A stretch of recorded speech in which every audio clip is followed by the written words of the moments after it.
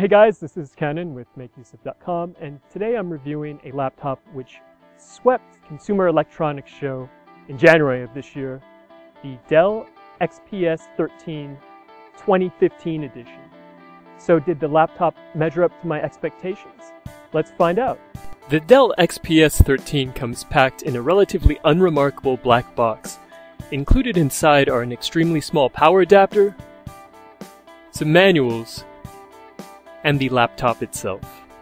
The design and build quality of the XPS 13 offer a step above what you would expect from a mid-range or even a high-end Ultrabook.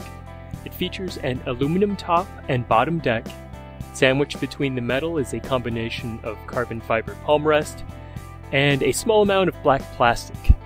The carbon fiber palm rest received a matte rubber coating, which is extremely pleasant on the wrists. The build quality is slightly better than a ThinkPad or ZenBook.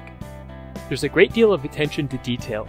Sharp corners are rounded down, and the laptop itself has the sort of texture and feel you might expect from a high-end Ultrabook. The indium gallium zinc oxide, or IGZO for short, 1900 by 1080 screen is surrounded by 5mm of black plastic bezel. Dell refers to the reduced bezel thickness as an infinity display. The slim bezel manages to cram a 13.3-inch screen into a form factor that hovers between the size of a laptop and a netbook. Dell seemingly redistributed the bezel that would normally be found along the sides of the screen to the bottom, where it also located the webcam. I should note that IGZO screens offer less than half the drain of a standard IPS screen at the same resolution. The non-touchscreen model includes a matte screen by default. The lightweight, long battery life, and extremely high build quality allow the XPS to excel as an ultra-portable productivity machine for professionals on the go or for students. Overall, it's just a meat and potatoes laptop. The XPS isn't for everyone. Hardcore gamers or video editors would want a laptop with a discrete graphics card. However, for standard computing tasks, the XPS excels in several key areas: its keyboard, its IGZO screen, and its build quality.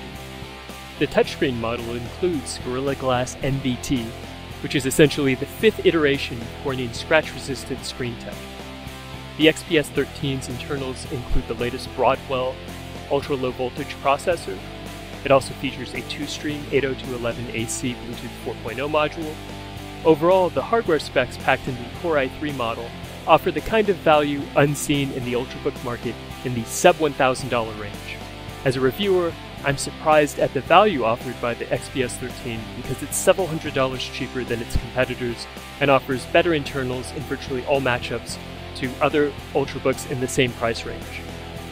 There is no flex or give on any part of its surface, nothing rattles or shakes when typing, and every inch of the device feels as if a great deal of design effort were invested into it. Despite its many virtues, not everything is perfect with the XPS. The Dell in my possession suffered from a small number of relatively trivial shortcomings. First, Dell included a small amount of bloatware. While most of Dell's software is surprisingly useful, the McAfee antivirus is not. Second, the webcam's positioning is unusual since it shoots video from the lower left side of the screen. Placement might have been improved by moving it to the lower middle section of the bezel, but overall I didn't find myself caring much about the positioning.